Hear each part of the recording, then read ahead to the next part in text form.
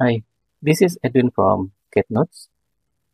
We can see here in Autodesk Docs or the unified platform, we don't have the hyperlink tool in this toolbar. There is a workaround that we can use. We can create any markup here. Uh, I'll just use this rectangle markup and I will create my markup here.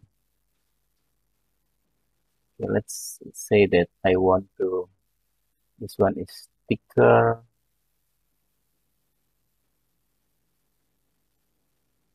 Okay. So whenever people click this markup, I want it to be, I want it to open the shop drawing for this classroom.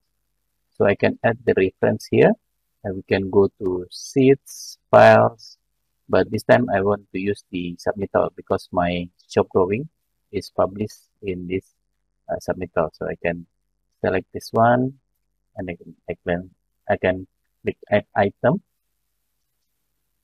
And don't forget, because we want this hyperlink available for everyone, we need to publish this markup. Okay, now whenever someone click this markup, it will show the link to this submittal. I can click this submittal and I can open my attachment, the submittal, the shop drawing or the specs document from this submittal.